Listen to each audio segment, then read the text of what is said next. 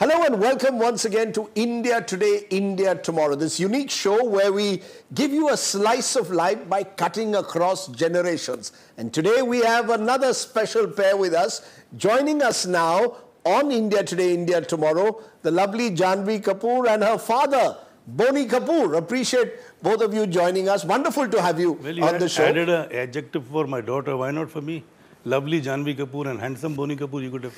Handsome Boney Kapoor and lovely Janhvi Kapoor. Is he always like that? Always. Is he sort of, in a way, upset that all the attention is on his lovely little daughter? But the attention is first always on him.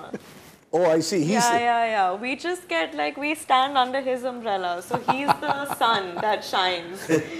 Well, because I've seen these lovely photographs that you put up on Instagram over the years of you with your dad, your sister, you and dad. And it seems almost like you are daddy's girl in those pictures. All the love showered by him on you and vice versa.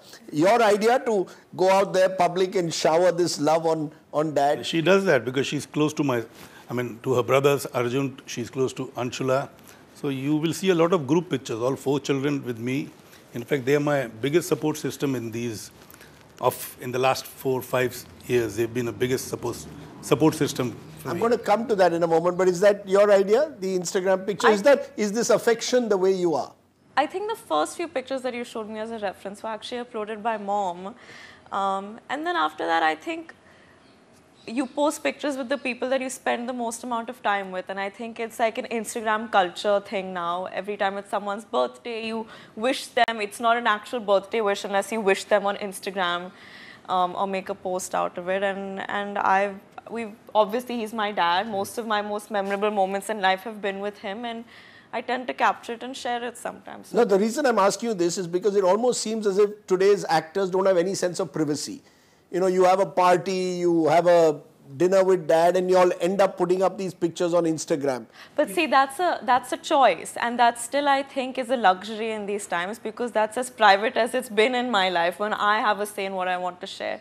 But more often than not, when you get papped outside places that you're visiting, I think that's more an infringement So you could go to a shop nearby and you might have suddenly someone rushing by you, paparazzi. Are you okay with that or not? It's very flattering. I don't think I can complain about what can I say? Oh no, it's so hard that people give me attention. I think it's, I need to value it. Obviously, there are days where it gets hard to, you're stressed about things. You've had a fight with your sister. You're stressed about your film getting delayed and you've had a bad workout and not slept. And then suddenly you step out of the gym and there are like 10 people waiting with cameras and you're bloated and you're not looking your best. So it's not the most fun then.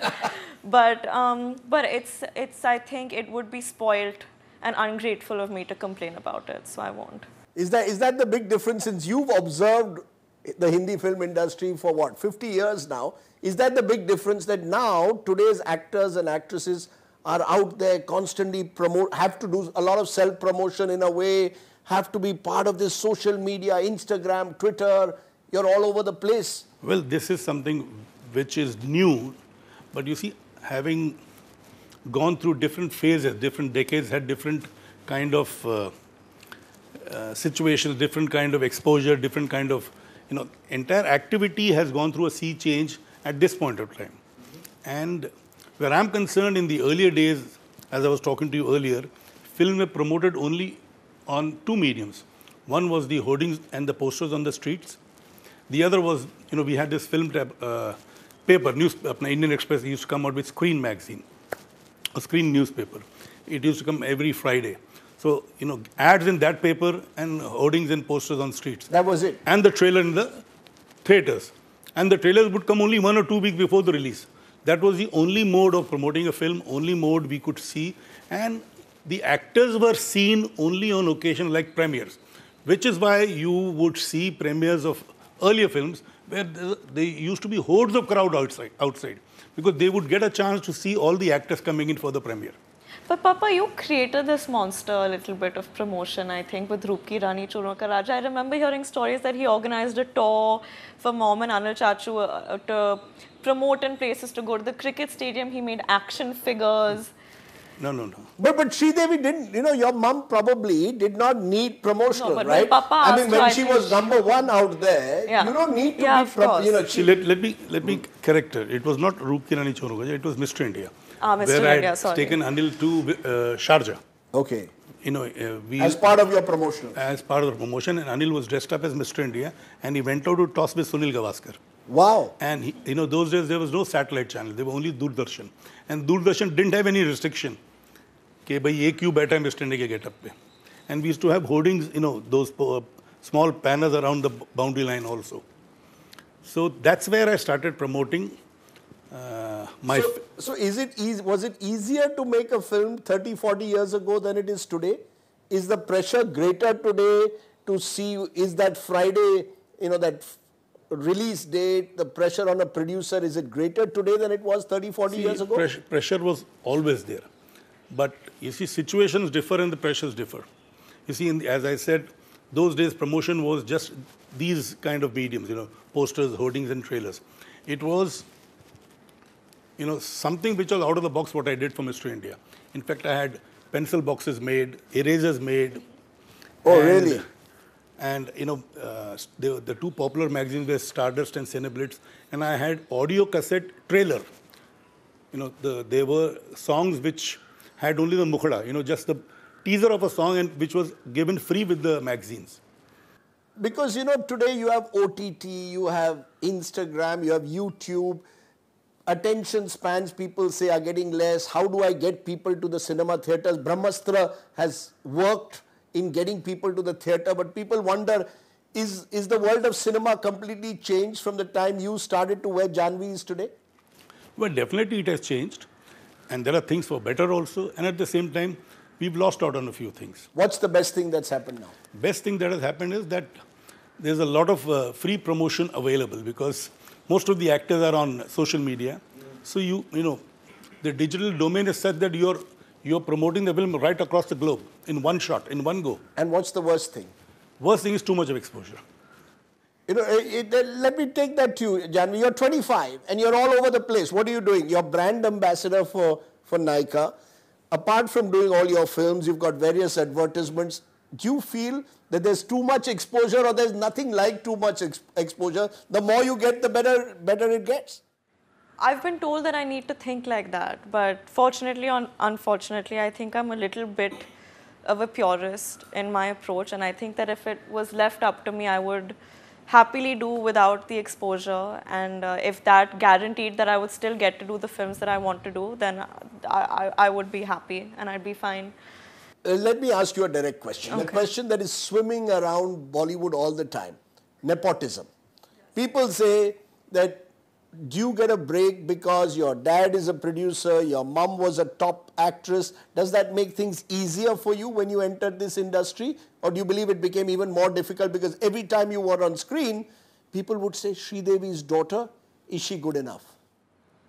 So there are many answers that I would like to give for this. I think firstly, I do acknowledge that there is a certain amount of privilege, and besides the privilege, it's just logistics and geography. Because my parents are in the industry, I've been in circles where I've already been exposed to several makers and people from the fraternity that have been familiar with me. I've been exposed to the public and the media since I was a kid.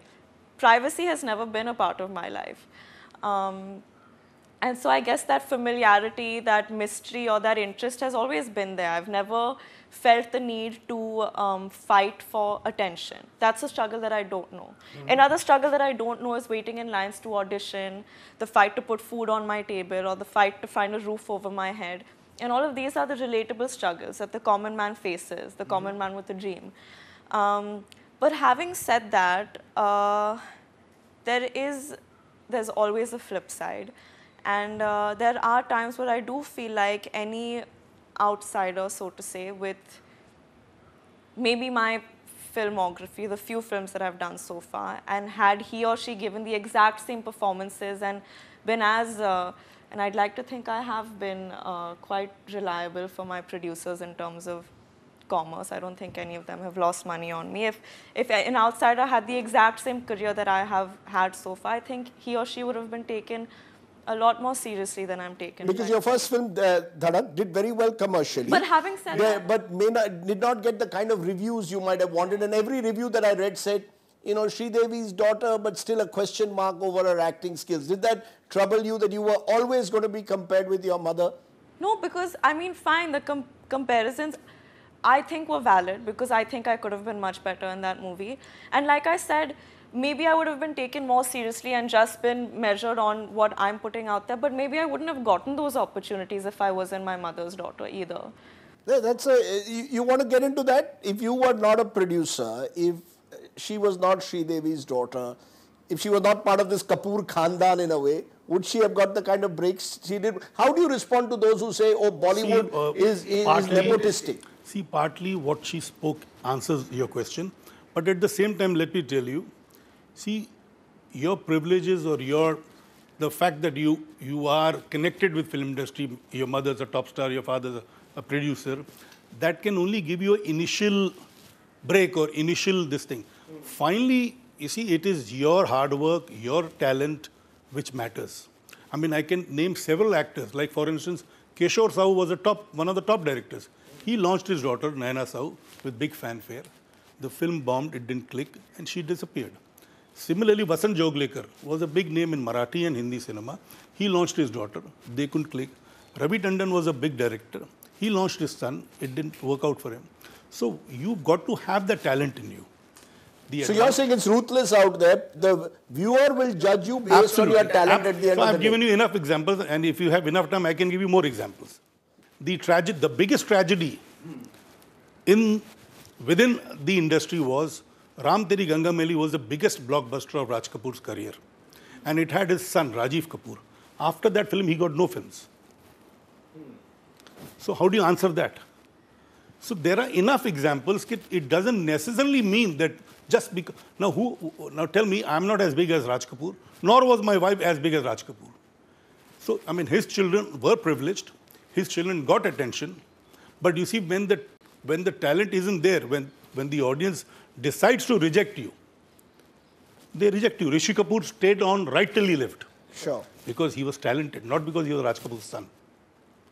Rajiv Kapoor extinguished after the biggest blockbuster of Raj Kapoor became a huge success, and he couldn't move on. The reason I'm asking this is I sense at one level, you know, particularly within a section of Bollywood, a belief that there are these Bollywood kids who get away with too much, and we have to struggle. Do you sense that with your co-stars at times, or you believe that this is much more an external perception, not so much in the industry? In the industry, it's all about talent. Will your film work or not? That's a tricky question to answer.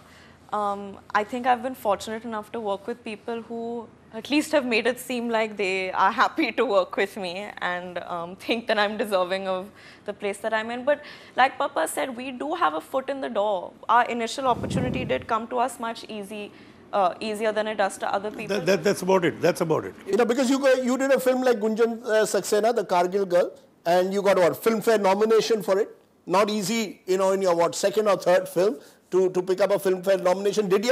Was that the moment where you felt, look, I'm here to stay, I'm part of the Hindi film industry? Are you now completely comfortable? Are you still seen as Janhvi Kapoor now, or are you still seen as Sridevi and Boney's daughter? Let her answer that. That's a very existential question. But I mean, how do you, when you go out there, do people sort of judge you, you think at times, always looking close? Of course they judge you. But it's a part of my life. It's always been a part of my life. My identity is so intrinsically attached to the fact that I come from a privileged household. I can't divorce my identity from the fact that my parents have made a name for themselves that might always overshadow my name. I'm okay with that. My only thrill in life and aim in life is to make them proud and to hopefully keep doing films, because that's what I live for. My love for films overrides everything. So you can call me privileged, call me whatever you want, but I don't think anyone I've worked with can point a finger at me and say she's taken her position for granted. And that's something that I hope to maintain. I think films is almost in the blood of this Kapoor household. I was telling you before the shoot, you can do a cricket 11 of all of you, right? There's Arjun, there's Janhvi, there's Janhvi's sisters getting into the film industry, Anil Kapoor, Sonam Kapoor, Harsh. Why did you do a film? You're a great cricket fan. You should start an IPL team called the Kapoors. Yeah, well, at this point of time, we are almost 10 or 11 of us actively involved in acting. Including you. You're coming in a film where you're acting as the husband of the one and only Dimple Kapadia. Right? Dimple Kapadia Khanna. You're acting opposite her. Well, you see, as a husband. See, initially when Love offered me this film, I was reluctant to do it. It's thanks to my kid, my son, my daughters, and my brother Sanjay also, who pushed me into it. And for me, when I got into it, the high was okay. I'll be getting to work in a unit which has got great actors, Ranbir, Shraddha, Dimple. But the other high point was, you see, in real life, Sri was my wife. In real life, I was getting to play Dimple's husband. So that was a big high because, you see, when we were young, Dimple was, she was a heartthrob of all the youngsters around. Right. So to get to play her husband also was a high. So you got it made. You're playing the role of one of your heartthrobs from college days, and you married the heartthrob of an entire generation. Not my heartthrob, but many youngsters, many others. Many in the industry. Did you warn him before he decided to come in front of camera, or did you encourage him? Come on, Dad, let's see you in front of camera. You've done 50 films as a producer. I encouraged him because I always knew that acting ka keeda was there in him. 1000%. So you have no idea. I remember me and Mom used to sit and look at him because after he'd come back from work every night, he'd put on, what was that channel? Before You After, or no, what channel was it?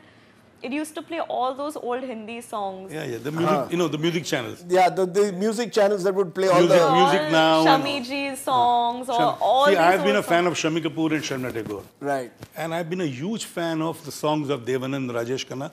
Like me, like all of us. But that's besides the point. The point is that me and Mom would just sit and stare at him from the dining table because while these songs played, he'd enact all of the songs and sing along. And he'd break into dance, and me and Mom would just, she would look at me straight in the eye and say, thank God your father didn't become an actor. There'd be no holding him. I wouldn't be able to control him then. Basically, you were envious of the fact that यार मेरा भाई अनिल कपूर को मैंने launch कर दिया, मेरा दूसरा भाई संजय कपूर को मैंने लॉन्च किया, मेरी बीवी नंबर 1 स्टार बन गई, मैं भी स्टार बनना चाहता हूँ. So that's why you've decided to act a bit. No. He's a natural actor there. There's an actor in him I see all the time.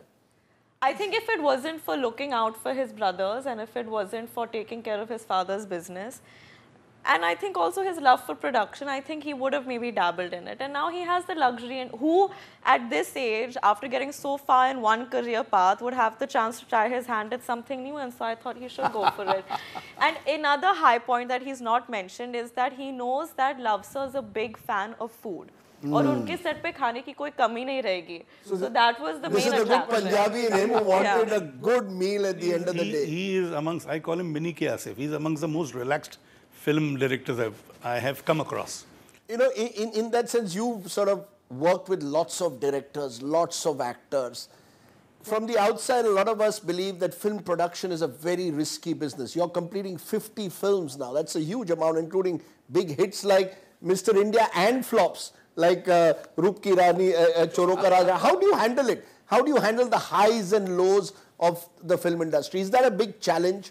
Well, it used to be a challenge, and now it's part of my DNA, part of my journey. I've reached this far with all these ups and downs. I've seen the highs, I've experienced the lows. I was in major debt. I mean, with sheer determination and support of my family, I have got out of it, and I'm again making 2, 3, 4 films at one time. At one time, including South Indian films? Including, in fact, in these COVID times, they've produced 8 films. 5 have released and 2 are yet to release. 3 are yet to release. Nazar nahi lagna chahiye. Nazar nahi lagni chahiye. Is there an, you mentioned before we did this interview that the one thing that stands out about stars is their insecurity. Their sense that before a big film is released, they are always worried, will it work, not work. And you seem to think that's a good thing. See, it is not just before release. The insecurity is there.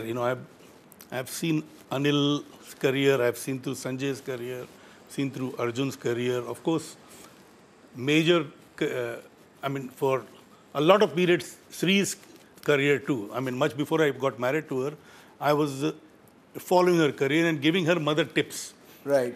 And interacting with Sri, and I knew how she used to be insecure before she starts any film. Similarly, Anil used to be insecure. In fact, till the day the film starts, he would tell me, Boney, can you push the launch of the film by a month? I'm not fully prepared. Same thing Sri used to feel.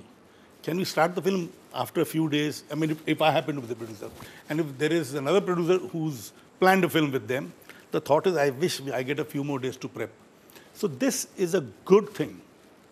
You know, the insecurity in Arjun, the insecurity in Janhvi, insecurity which was there in Anil, which is still there in Anil, insecurity in Sanjay. Sanjay was a little privileged because, you see, he was introduced as a star, which was probably unfortunate. But then again, my other younger daughter, Khushi, she, till the time she started shooting, she didn't know whether she'd be able to. In fact, even when she went for an audition to Zoya, Zoya tells me how nervous she was. So, which is a very good sign, which means they are not complacent, they are not super confident in spite of the lineage. The insecurity in them, the insecurity in most of the actors, sincere act, you know, that shows that they are sincere. There's no sibling rivalry, right, between you and your sister. Is there Janhvi versus Khushi? Tomorrow there'll be a film magazine out there putting the two of you, and who's the better actor? Does that worry you at all? I think if ever a day like that came, I think we'd be very thrilled about it. Because I think we're each other's biggest cheerleaders. And I think I'd be happier in her success than my own, and I think she'd be happier in my success than her own, and I think that's how we've been brought up.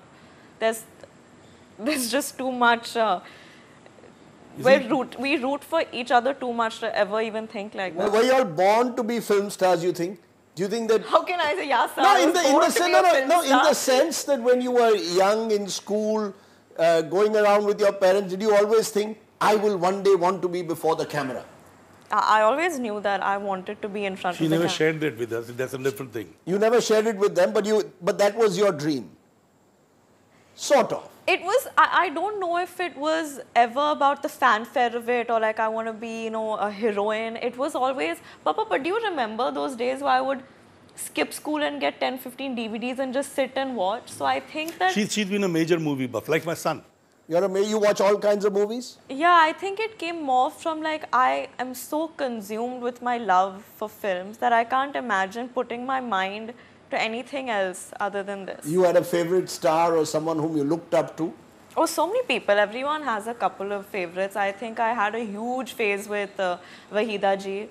Wow. And Nutan ji. So you saw the films of Wahida Rahman and Nutan, you'd see the Kagaz Ke Phool and all the old films? All of Guru Dutt's films, all of... Sahib Bibi or Ghulam, the works. Yeah, Meena Kumari was my favorite, and even Madhubala and Mr. and Mrs. Pachpan, I used to love her comic timing. So you've sort of embraced films of the 1950s and 60s, even in 2022, and you, of course, as you told us, were a Shami Kapoor fan. Yes, I was and I am. Koi mujhe jangli kahe. In fact, you see, a couple of years back, just before COVID, Javed had his 75th birthday. Yes. He dressed up as... You dressed up as Shami Kapoor? I'll show you that video. I danced also like Shami Kapoor.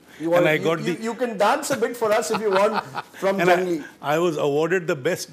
You know, the theme of the party was you've got to dress up like stars of 60s and 70s. Right. So I choose to wear what Shami Kapoor wore in Jangli. Arey wah. And with the same, I sent my dress man to, we couldn't get that topi what Shami Kapoor had worn in Jangli. So he probably went to Delhi and got that topi. Actually, Boney is full of anecdotes, and a wonderful one he told me about Sridevi ji was how he had a separate small car for Sridevi to go to buy the best fish in the market, right? Yes. Right? She loved her fish. Yeah, more for the kid. Yeah, we loved the fish and he loved the fish and she loved making sure that we got the best fish. So the great Sridevi would go to the market to buy fish for her kids and for you. Yes. Yeah, me and mom used to go together. You would go with mom. South Indian or North Indian? How do you, in a way you're a great combination of South and North. Prefer South Indian food, North Indian food? South Indian. I think I relate more to that side of myself, I guess, and I think Khushi is more North Indian in her See, like she's picked up the tradition from her mother.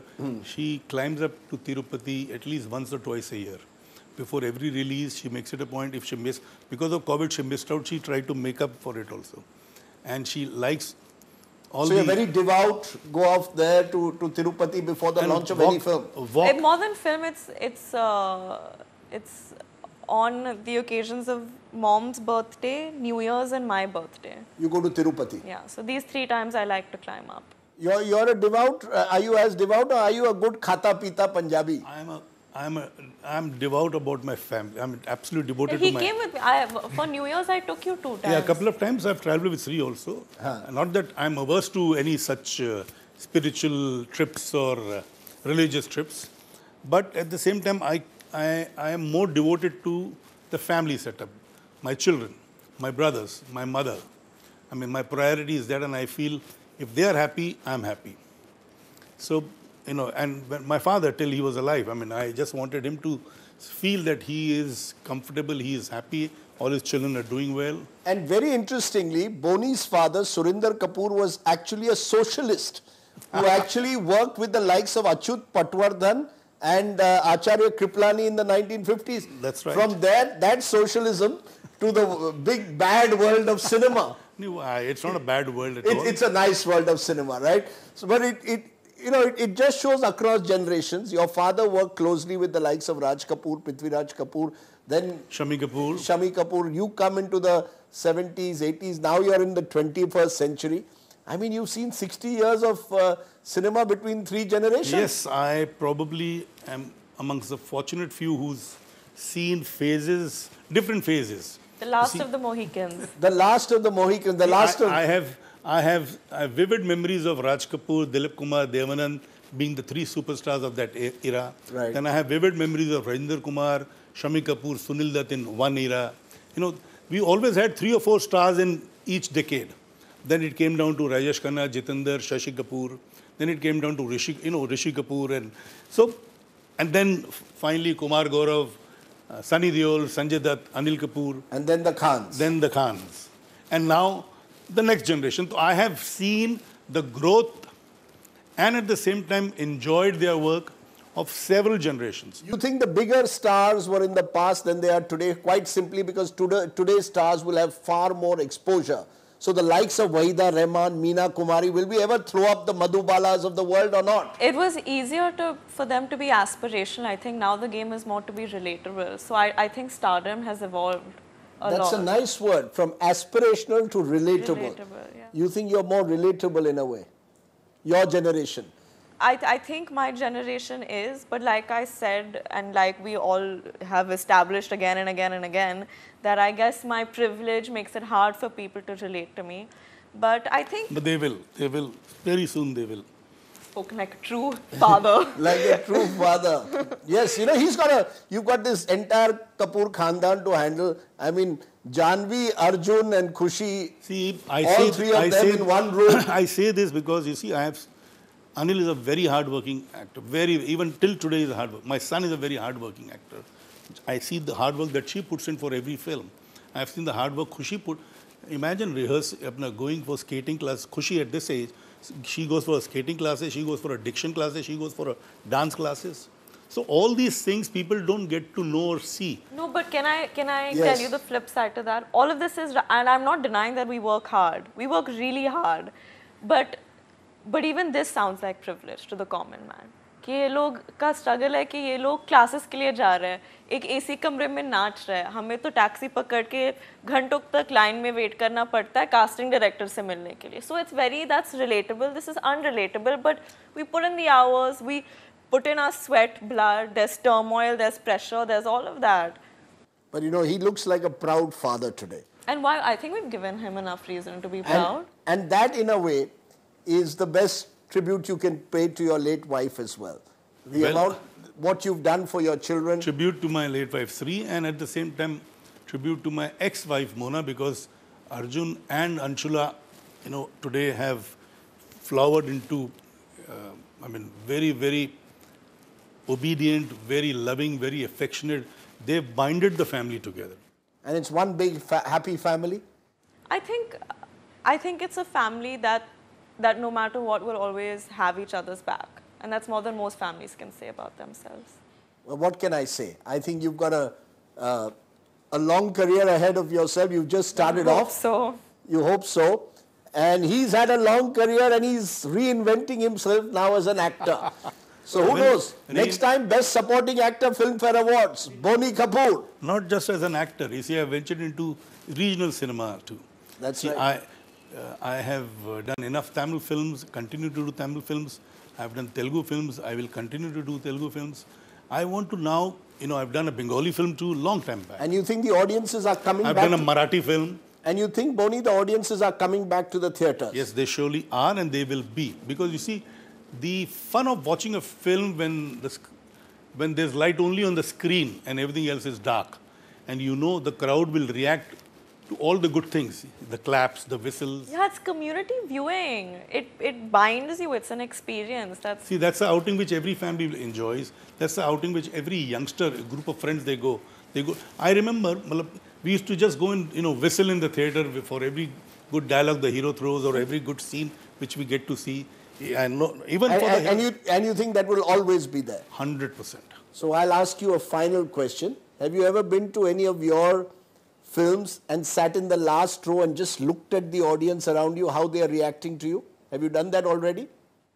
Yes, I've only had 2 theatrical releases, Dhadak and Ruhi, and I did it for both.